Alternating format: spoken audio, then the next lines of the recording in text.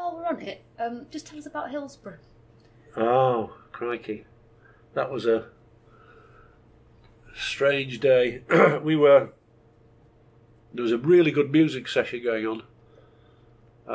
And back in the day, there was a fella called Roger Nowell who had the Frog and Parrot. He was the landlord of the Frog and Parrot.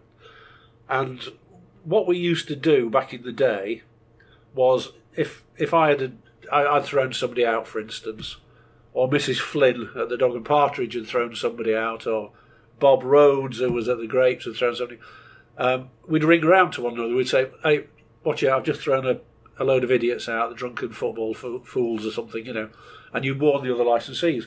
So we were talking about this, and Roger Nowell said, "Well, look, why don't we actually set up a proper system for this?"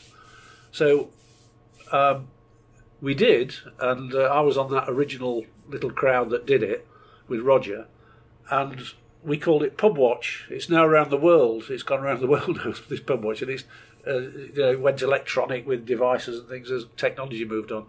But it was the old Pub Watch thing, you know.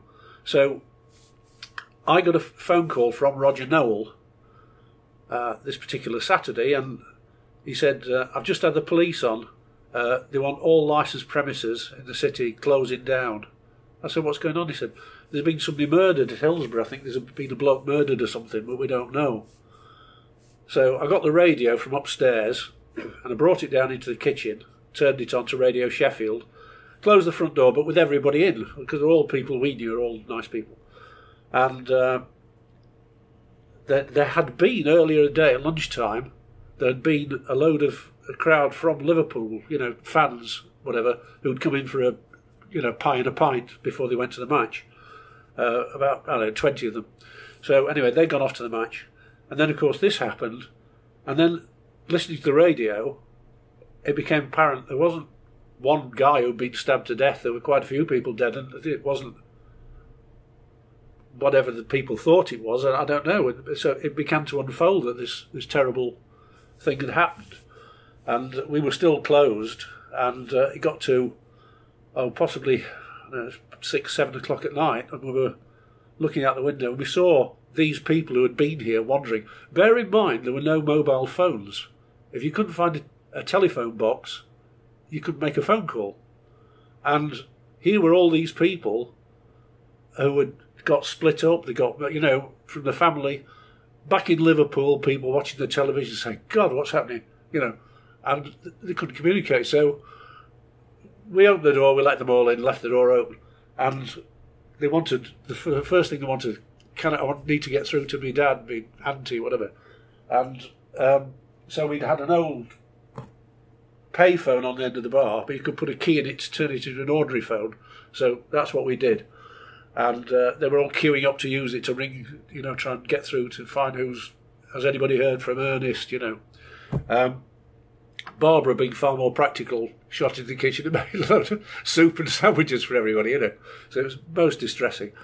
And eventually they went on their way. And then later on, a couple of our customers came in. One was a young doctor, and he'd been on duty at the Northern General when it all happened.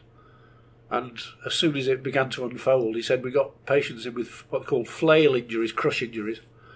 And I said, "But what's happening now? What have they got down there? What facilities have they got?" And he said he commandeered an ambulance and went down there with frontline treatment.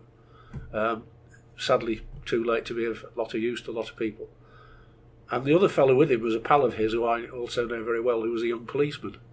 And he'd been there, and he should have been in the hospital because he got cuts on his hands where he'd tried to pull the railings open. But he'd been there and he'd been right in the middle of it, and they were quite clearly traumatised, But it was a just terrible, terrible thing, a day you'd never forget, a day you wouldn't want to go through again. Horror, and we were just peripheral to it all, but for the people who were actually there, it was horrendous. And for a very long time after Hillsborough, quite a lot of those Liverpoolians came back on the anniversary. They had a pint here, It's all, very powerful.